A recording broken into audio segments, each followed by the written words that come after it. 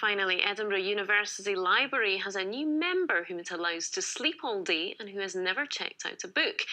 A cat named Jordan has been given his own library card after gaining celebrity status on Facebook. Jennifer Harold has more. Like most felines, this little black and white cat is a creature of habit. Every day he crosses George Square, heading for the university library. His residence has captured the imagination of students, one of whom has turned his daily adventures into an online sensation. Library Cat watched in horror. A few yards off, walking imperiously over the cobbles, was his French cousin Bibliochat.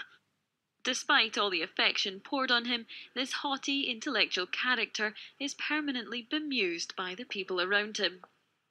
To most cats, the sign says, "Warning, human at work." To Library Cat, the sign says, "Warning, incompetent human struggling to adjust parasol." Stupid humans, thinks Library Cat.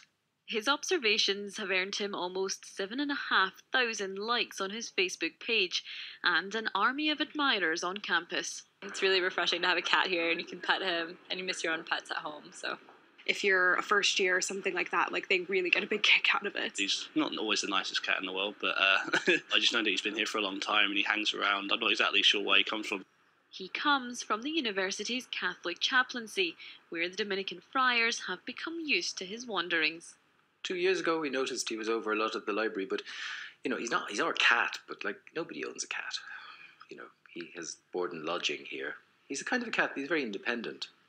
So when he meets us on the square, he usually ignores us, unless he wants us to open the door and let him in.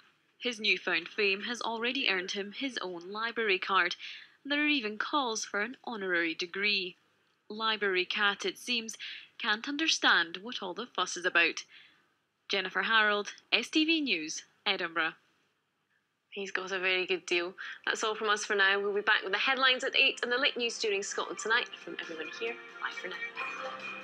For news 24 hours a day, click on to stv.tv/news.